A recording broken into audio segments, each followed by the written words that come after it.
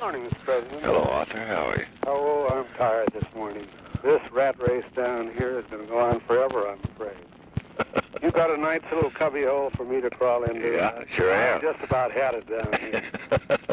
My high hopes for this I thought you were an anti-UN man, that I was the UN man, but my high hopes are becoming very, very dashed. Well, I hope I didn't run over you much yesterday. Oh, no. I want to say something to you about that. You made exactly the right decision, but I wanted you to have all of the relevant facts. Yeah.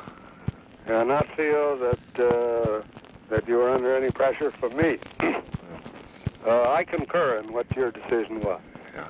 The way I put it to McBundy was that you had to balance the international complications with our domestic and other requirements, and I was quite satisfied with that decision. I want you to know that. They told me it was all 51-49 against me, and I said, well, I'll make mine 52-48.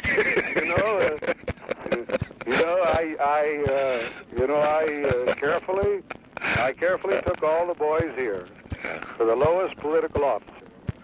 And I said, you're under no restraints because of me or because of anybody else.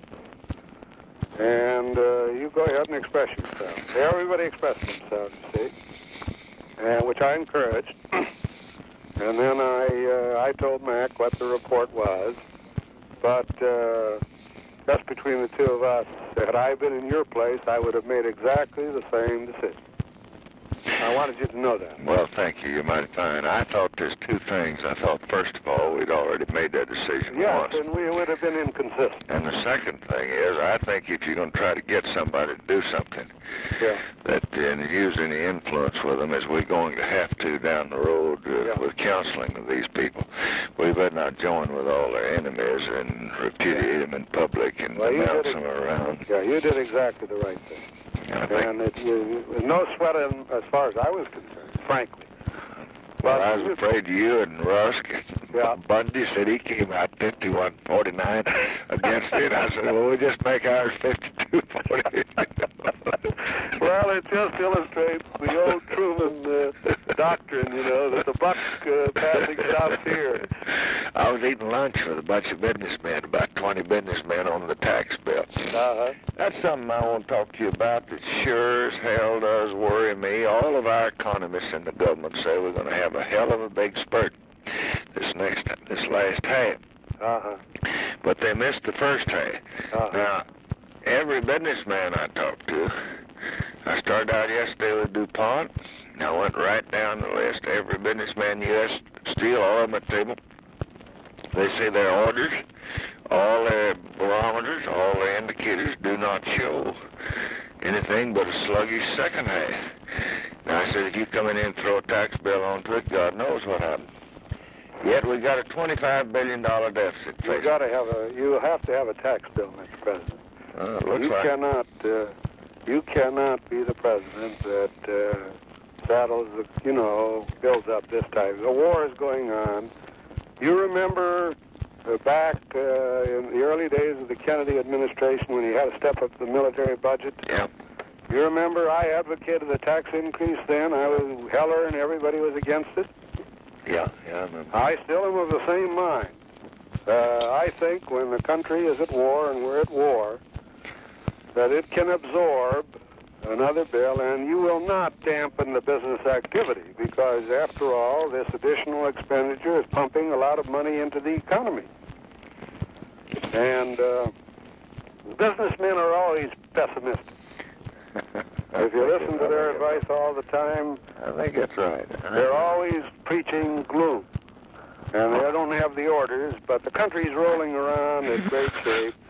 And you have to watch for the total interest of the country, and I don't think you can, in good conscience, come out with a deficit of that type. What's happening in Newark? Isn't that hell? Pardon? What's happening in Newark, New Jersey? Isn't that hell? That's the most terrible thing. I got sick to the stomach when I saw those pictures last night. Did you see television last night? No. Oh, I tell you, that's going to be distributed around the world, and it was. I'm glad the governor stepped in because the local people didn't know how to handle it. The police were, the scenes were, the outbreak was terrible. The scenes of what happened, the police didn't handle it right until the governor moved in. It was one hell of a mess. Are you going to send a personal representative to cooperate with the governor? No, the Attorney General says we've got 2 people up there with the from the Community Relations Service who are the best people in bringing these groups together, kind of mediators. He says that for the president to get into it, Hughes called me yesterday, and I told him... did the governor call you? Yeah, I told him I'd give him full support. I told him I'd give him help and support and let me know what he needed to do. But then the Attorney General called him and said it better for the president to stay farther away from it. He said the funny thing, there's a psychology in these riots among these people that are full of dope and all worked up and martyrs anyway. Sure. That if the president says he'll cooperate or he will support them or he will consider any requests they have to make, they immediately get the word started that the president is going to intervene and go after us, take after us, and they have they build up a great imagination in their own minds that the big power, the big white man on top of the hill is coming after him. Sure. He said he found that out in Selma, Alabama, and also found it out in Watts. So he says for me to stay. I did talk to Hughes and told him to go ahead and we'd help him any way he wanted to, anything we had. Shouldn't and then I told him that be known? Yeah, he did in the paper this morning. Well, that's the main thing, to show concern. Yeah. And then it's up to the governor. And I think, of course, the hell of it is, I'll tell you, he's arrested 400-500, and he's going to start indicting them all and trying on Monday. It's a hell of a mess. I don't know what's going to happen. It's a hell of a mess. You know... they say they got reports it's going to spread in other cities in New Jersey. They say they're just a bunch of local gangsters that started. Well, it doesn't take much, you know, when there are discontents to fan the fires. And that's one of the reasons sometimes I feel that with all the frustrations with these little countries down here, we have to be understanding of their problems. Sure do, and I think you do a wonderful job of it. You're more patient than I could be. I just can't, I don't see how you're as patient as you are, and as understanding as you are, but you got that kind of philosophy, and you were born for it, and you grew up in it, so you got to help those who can't help themselves. That's the main thing. I want to give you a little rundown about the scenario down here. Good. We're through at this thing. I know it's going to happen, and that's why your abstention decision was a wise one. In about 3 or 4 days, the Russians are going to come in with a complaint to the Security Council to invoke economic or possibly military sanctions against Israel, because they won't rescind this legislation, and we'll just have to stand up against it. In the meantime, we're trying to get this assembly over. The Russians are desperate to pull something out, anything out. Now, I have told them we don't want to rub their noses in the dirt, but we're not going to abandon the basic principles that you have stood for. You saw my conversation with Dobrinin. Yeah. There was a word yesterday through the Secretariat that they wanted to talk to me. I'm surprised he didn't call me directly. I don't go running after them, you know. Yeah. I don't believe that's dignified. Yeah. But if they want to talk to me now about winding this up with, not on their terms, but by simple statement referring it back to the Security Council, I'm agreeable. And that they never should have started this business. You know, I don't know whether you've seen the debates down here the last week, but it's been terrible. It's been a religious debate. And you know you're a historian, you know that the religious wars in history have been the worst wars. When you appeal to men's religious instincts, you're reaching pretty down to the raw fiber of a man. So that I'm going to work desperately to get this show, that's all it is over here, now wound up by Monday or Tuesday in the assembly. Then they're going to probably make this move in the Security Council. And the only sensible procedure, which we can't get them to follow, I told this to Dobrynin, and even suggested a man that they have good regard for. That's that on is, the Mediator. Pardon? On the Mediator, the yes, Swiss. That's Yaring of Sweden, who's Sweden's ambassador to Moscow. He says they have high regard for him, and our people have high regard for him. The best thing in the world would be to send a mediator out there and try to start getting these people into some peaceful arrangements throughout the whole area. But I still don't know that the Russians want to do anything but keep the pot boiling, frankly. They want to keep things in ferment, and they want to fish in troubled waters. They want to finally get a dominant position in that part of the world. Yeah. Next time you talk to your congressional leadership, worried about your sending a few little airplanes to the Congo, which I approved of, and which was pursuant to UN resolutions, you might mention to them you have not heard them voice any protest about the Soviets practicing gunboat diplomacy and sending a battle fleet to Egypt, right in the midst of this. If you sent the 6th Fleet to Tel Aviv right now, or Haifa, there'd be one hell of an outcry. I have not seen any reaction to this from some of your friends on the Hill. That's right. And I'd like to see a speech made by Bill Fulbright and a few others, Gene McCarthy, Ernest Greening, protesting Soviet gunboat diplomacy in the Middle East.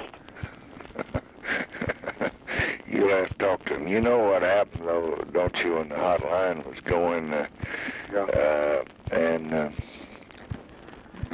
he sent me this mean message that said that they'd already made the decision that involved the military, and it was very serious, and then we replied to him. He told us we had to get Israel to stop ceasefire immediately. We couldn't do it. Well, we ought to be on notice that they'd already made the decision, and it involved the military. Did you see that message? I didn't see that. Well, that's just the toughest thing that's ever gone on between Russia and the United States in the history of the United States. It was the meanest one, and it was the hottest one. I don't guess but 3 or 4 know it. And you know what happened? We started to reply, and we all sitting there in the room, and I said, well, I want to ask him what in the hell he's done to stop the Syrians.